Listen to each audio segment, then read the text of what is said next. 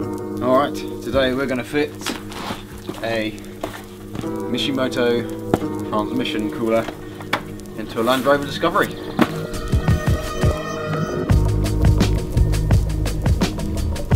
Alright, so there's pretty much numerous reasons why you might want to fit the third-party cooler into your car. You might want to move it from the original place, you might have upgraded something and you want to get more cooling, or like me, you might have just got fed up with the original parts, which are now pretty much 25 years old, splitting and failing. So I bought my original one split, bought another one, and then literally 100 miles down the road that split. So I bought another one, which is here. Then this one, even though it looks identical, has actually got a different fitting on there. And these things are pretty hard to find now, and I'm getting a bit fed up of not having the car on the road. So I'm just going to fit my Mishimoto one, which to be fair is much cheaper than buying second-hand parts anyway, and much cheaper than buying brand new sort of OEM bit. So let's crack on. Alright, I've just chosen the Mishimoto one because basically stated my problem on some Facebook forum, and somebody said, there you go, never had any problems with these, that will fit you nicely. So the radiator is kind of like a different size to the old one, but the front of the Land Rover's got loads of space, easy enough to accommodate this. So the only real situation that I've got to kind of work out is how to get these fittings to fit on the old pipes that come up. Also included, which I didn't know, is actually some tubing, so that helps. And also got some kind of fitment there and some Jubilee clips to fit the tube onto the space there. Okay, so the most tedious bit of this really is trying to find whatever fitting is supposed to go onto here to attach it to the new radiator.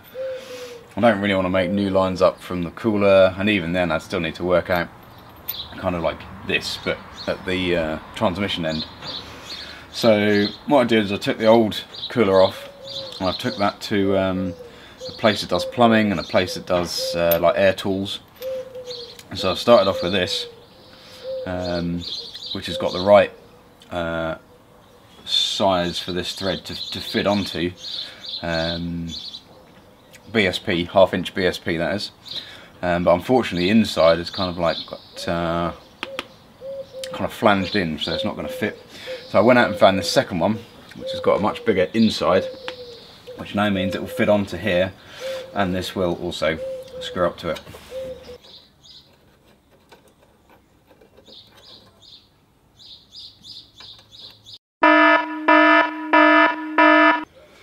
Alright, this has just been an unbelievably tedious part of this business, is finding out what the fittings are, the old fittings, and trying to plumb it into the new radiator. So I found out pretty quickly that the radiator, the cooler radiator that I bought that doesn't fit, is half-inch BSP. And that seemed like that was going to fit kind of all round. So I bought this, that didn't fit. But I don't really want to chop the ends off what I do have. I want to preserve that, so I had to try and like maintain and try and work out where this fitting was going to come from and what it was. I looked up, unless I'm used to using the internet, I looked up all the places I could find, googling away to try and find out what that little bit was. Found a couple of forums where they mentioned that they tried and made this change, and it seemed like it was probably going to be M20. And I phoned up the kind of suppliers of the places that provide fittings to do this, and they're like, M20, that doesn't sound likely, they certainly don't have that. It's going to be AN, BSP, kind of like everything else. But anyway, finally phoned up Ashcroft Transmissions. They know all things Land Rover transmission, and the guy on the phone just said very quickly it's M20. So it definitely is M20, even though it seems like a totally non-standard fitting for kind of like this plumbing. So then I thought, okay, brilliant, I've actually found what I need to get. And then I couldn't find the bit, M20, as a kind of plumbing fitting like this. Again, I just couldn't find it. There's one guy out in America that had it. And again, after a lot of kind of fiddling around, I found a farming supplier, and they did me this adapter. I think it's for the sort of pneumatic, hydraulic, whatever fittings for the back of tractors, but that goes from 1/2 inch to M20. So I can now adapt the original fitting on the car to this kind of 90-degree shoulder, and we're in business. So let's actually get that bit done. Alright. That's as clean as it's going to be. I found this washer, you know, hose lock, when you get garden hose pipes, the hose lock TM thing, this washer seems to fit on pretty good there. Here's our adapter, and I think I'm going to use a goodly amount of lock thread rather than Loctite, lock thread.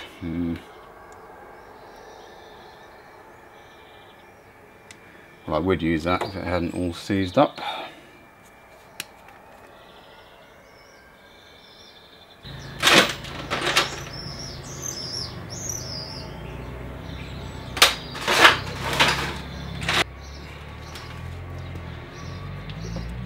Try it again.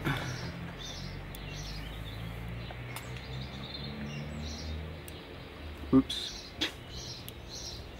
That's cleared the hole. That's cleared the blockage.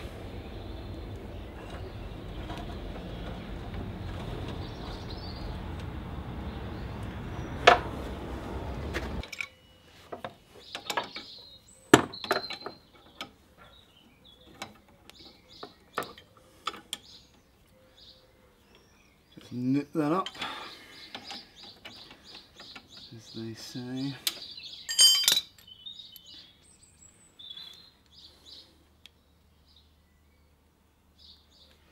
Put a more sensible amount of that on this time.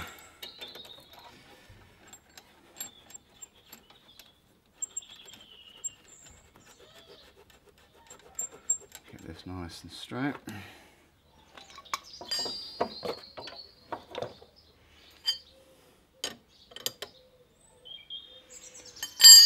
No.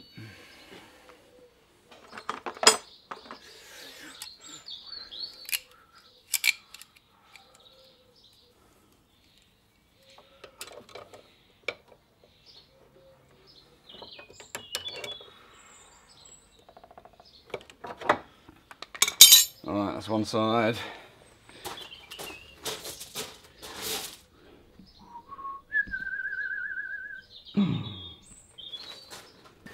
Alright, now that's actually out of the way, we can get on and try and work out where we're going to fit this.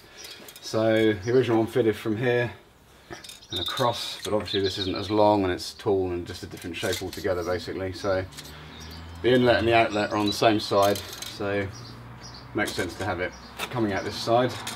I think it makes sense to have it pointing over in this corner. I think if I fold this back down, so that's flat, then I can just slot it, drill a couple of holes in that, tie it to that, and then on this side I can use one of those kind of like round black ties or a tie wrap or something just to keep it flat onto there. So I need to move the horn because that's making it sit proud. I need to bend this back out and drill holes. There it goes.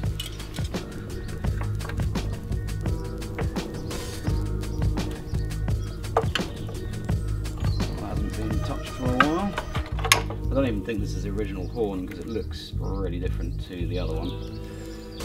So, who knows? Certainly full of mud. Okay, so this radiator being aluminium and super light means that these tabs here should be pretty bendable if I just work them out slowly but surely. I just want to bring that back on itself and make sure it's flat, sort of 90 degrees to where it is now. Ah, doing the wrong side.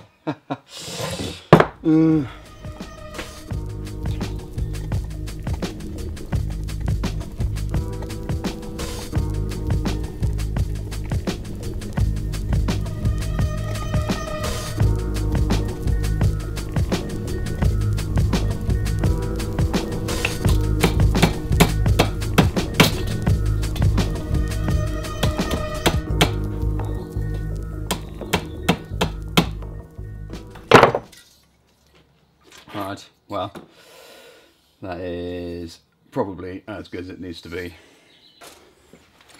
Alright, we're back, and this horn is still getting in the way, so I'm just going to take that off because it really can go anywhere. So it doesn't need to be there. I'm a bit wondering as well how I'm going to kind of do up when this is here. How am I going to actually reach behind there to get the nuts and the bolts done up? But anyway, that's a nice fit there. It's nice and flat. It's not going to go anywhere.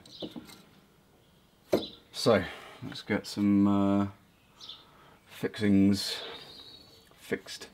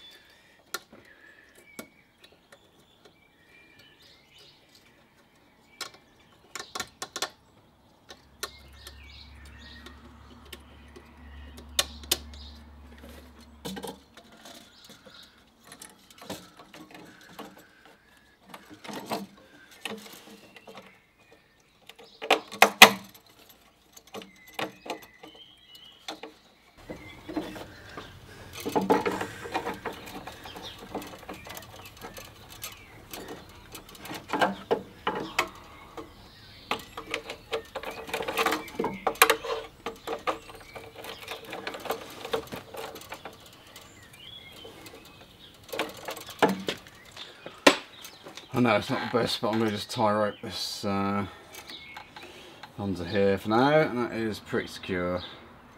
Given how secure the other end actually is, like it wouldn't matter if it was popped off.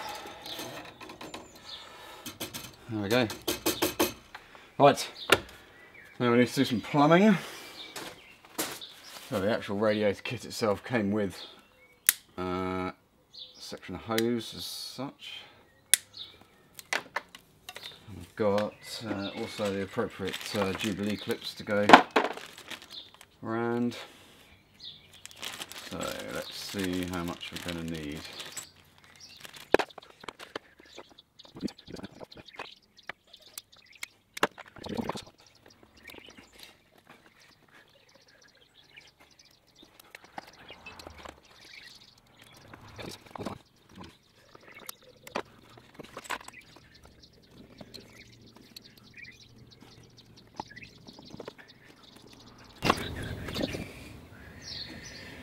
Alright, well, obviously doing it like this, the irony is you're blocking the radiator with the hose that's feeding it.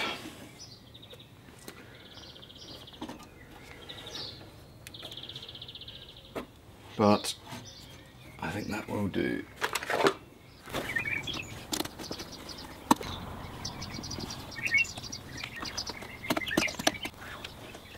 Alright, so the radiator is basically in now, it's secure, it's got its pipes attached to all the ends. The only thing I need to do really is kind of like work out how to secure the original feeds because they were attached to the radiator which held them in place and they're not now. So before I do that, I'm going to run the engine, run some fluid around, run some oil around and see if I've actually got any leaks at these new junctions. Alright, I need to replace some of the oil that we lost when it split. So I cannot find the right size container, so I'm going to try and wing it with this one, which is just going to be awkward and I think pretty messy. So let's see how we get on.